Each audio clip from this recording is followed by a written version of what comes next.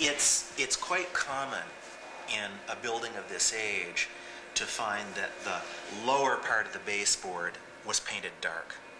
All through the 18th century we find that. Here in the early 19th century, we're reaching the point where people are stopping this practice. Indeed, in the neighboring drawing room here, they don't have a dark lower baseboard.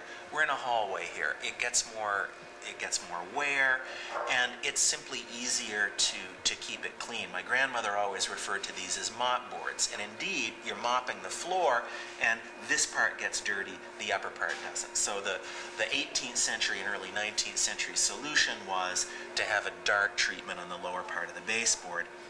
So when I looked through the field scope and saw this base paint over which was a dark red-brown, very thin layer, it struck me as a probable graining. I've exposed this, and we have exactly the same treatment as this on the window seats and the shelves beside the front door. If I wet it, you'll see it just a little better there. And what you see here, this off-white paint is the first overpaint, the paint that obscured it. And in this small area, you see the painted grain.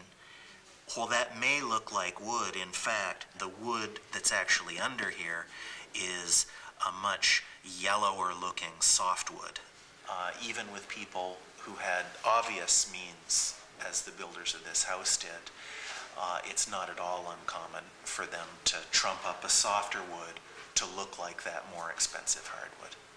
It's always exciting to uncover something that's not in living memory, that people are not aware that it's there.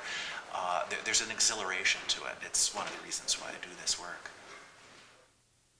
We're very near the completion of the project. The major construction work has been finished. Even all of the trim painting is at completion. We're putting on the faux graining, which was discovered on the baseboards and other trim elements in this hallway. What we've just completed here is the first coat of glaze on this baseboard.